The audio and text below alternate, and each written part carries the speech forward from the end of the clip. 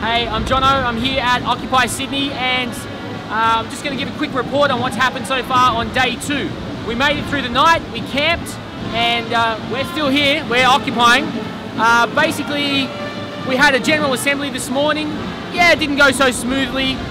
We got some things done, but we're still learning how to run this General Assembly process. And as a result of today's meeting, one of the things that came out was that we were going to form a working committee for the General Assembly for the facilitators to learn how to better facilitate those meetings so that we can have much smoother discussion and get more decisions made and get more done, and eventually distill things that we're going to release to the public as you know, everyone's asking for demands. But for me, it's more about the process of actually having a form of democracy that the people get to engage in and really feel like their voice is heard, and that's happening. That is actually happening.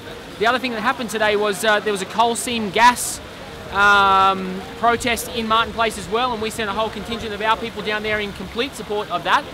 Coal seam gas is a massive issue in Australia right now because we've got, you know, massive companies coming in and leaning on governments with their money, in my opinion, and, you know, making it so that farmers' voices aren't being heard, where they're having the entire water table underneath their land and underneath the land of the entire district that they're in completely destroyed and ruined by the coal seam gas process.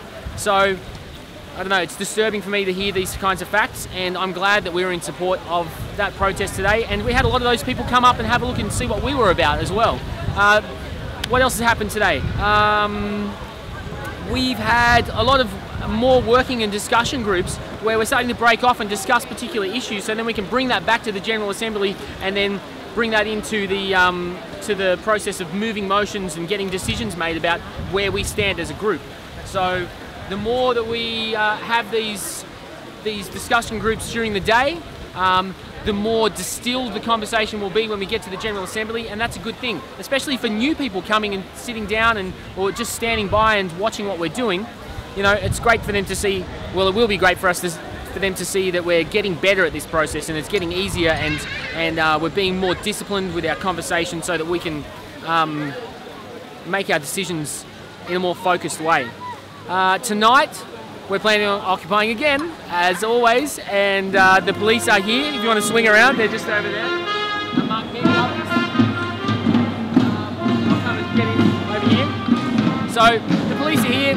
We did have a police representative come a little while ago, and they basically said that there's going to be a different commanding officer looking after the situation tonight, and it's going to be at that officer's discretion how to deal with the fact that there are people who want to have a bit of a nap while they're enjoying the park in the middle of the night.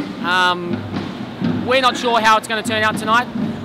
We can assure you that our approach is a peaceful approach, and we're looking at exercising our democratic rights, and that's what we're about. So who knows what report you'll get tomorrow about what happened tonight, but we will be occupying tonight. Please come down. If you resonate with this movement, then come and support, because the only way this is going to work is if it grows. So, hope to see you here soon.